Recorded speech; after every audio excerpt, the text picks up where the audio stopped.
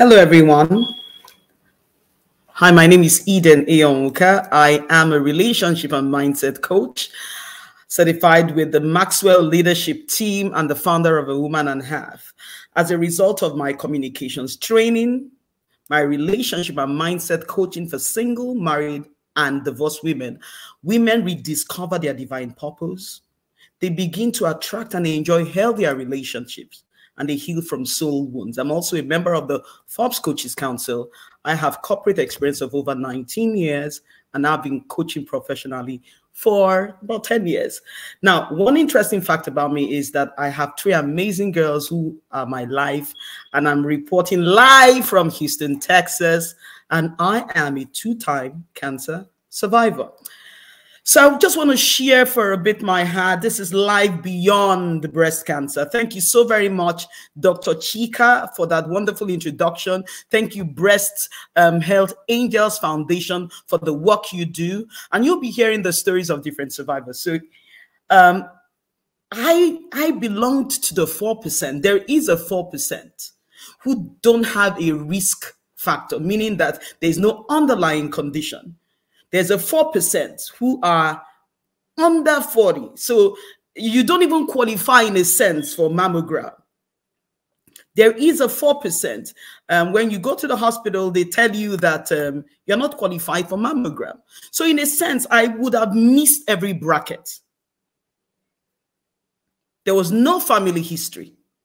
I was under 40. I didn't have any underlying condition. And I didn't also have a risk factor. I had just had my children. I just had my twin children. I had 3 kids in 3 years. 2016, I've had the best testimony. I became a mother of twins. And just when my kids were about 7 months or 8 months, I felt a lump in my breast. And immediately I assumed that the lump was from breastfeeding.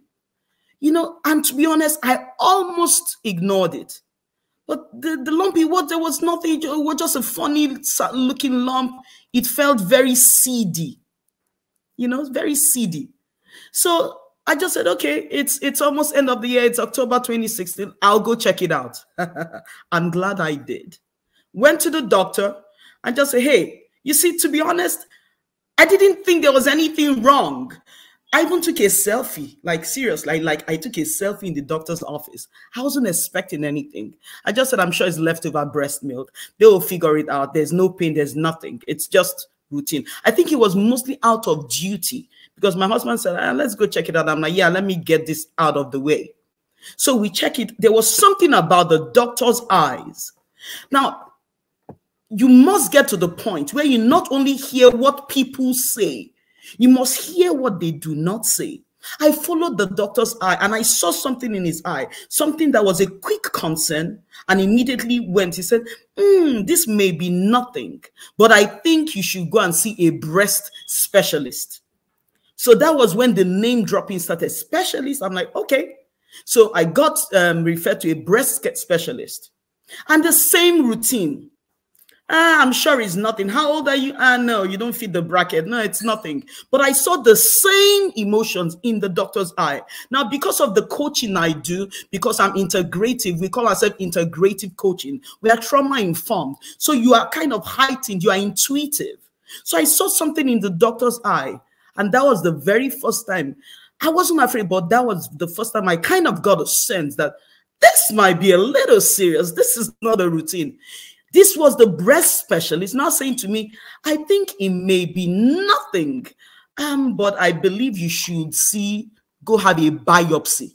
There was something about that word that was familiar and scary. I'm like, where have I heard that word? Then I remembered that the word biopsy, I'd heard the word biopsy in cancer adverts. So I quickly Googled it. Trust me, when you have a life change, when you have a diagnosis, when you have a hospital back to back, one thing you should not do, please someone put it in the chat, do not Google. Like seriously, do not Google. Well, against better judgment, I Googled it. And when I Googled it, I saw it's a test used to eliminate cancer. I'm like, Amen. Father, I thank you. I've even crafted the testimony I was going to give, that this was eliminating cancer. Remember the timeline. October 2016, it moved to November. Then by the time it was biopsy, there was no spot. So I took the first available biopsy, January 2nd, 2017. So while people were declaring on how powerful their year is, while people were saying the year I was in the hospital, because in my mind, it was just an annoying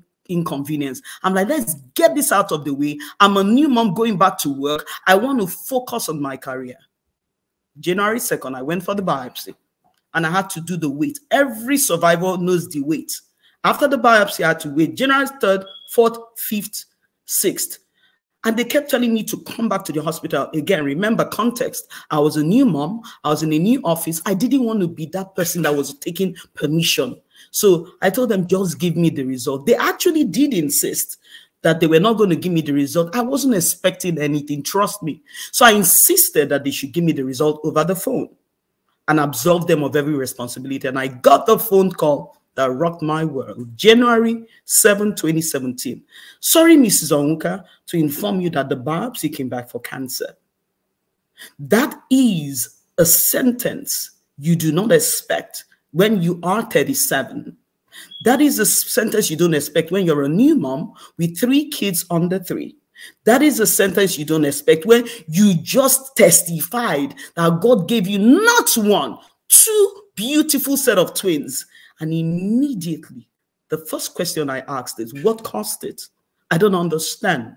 There's no family history. There was no family. And the reason I'm stressing this is because as much as we are telling our stories, we are every woman. You're going to hear from all of us. We are every woman. We are moms. We are wives. We are professionals. We are torn in different, directions by the similitudes of life.